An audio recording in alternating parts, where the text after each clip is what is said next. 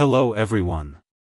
Today, we're delving into the fascinating world of electricity to understand why alternating current, AC, is the preferred choice for transmitting power over long distances, as opposed to direct current, DC.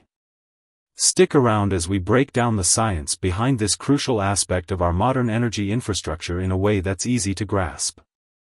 One of the key advantages of AC transmission lies in the versatility and efficiency of transformers. Transformers are devices that can step up or step down the voltage of electricity. This ability is vital for long-distance power transmission because it allows us to increase the voltage for efficient transmission over great distances, reducing the loss of energy as heat. When electricity is transmitted at high voltages, the current flowing through the transmission lines decreases, which minimizes power loss due to the resistance of the conductors. Now, let's talk about power loss. As electricity travels through power lines, some energy is inevitably lost as heat due to the resistance of the conductors. With AC transmission, we can employ transformers to increase the voltage and subsequently decrease the current flowing through the lines.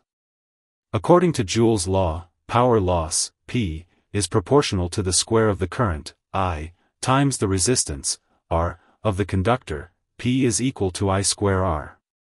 By reducing the current, we significantly mitigate power loss, making AC transmission more efficient over long distances compared to DC.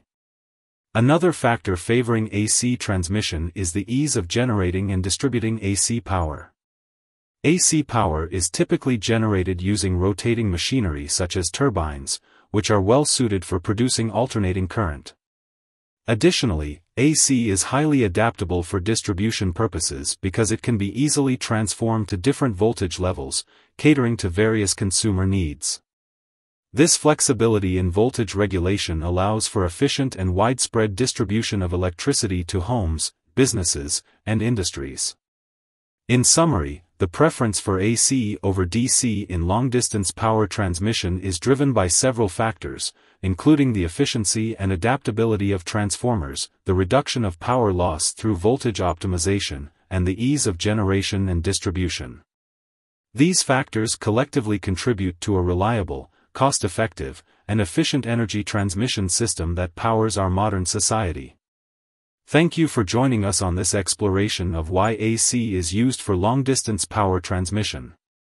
We hope you found this information enlightening and accessible. If you have any questions or would like to learn more, please feel free to leave a comment below. Don't forget to like and subscribe for more educational content. Until next time, stay curious and keep exploring the wonders of science and technology.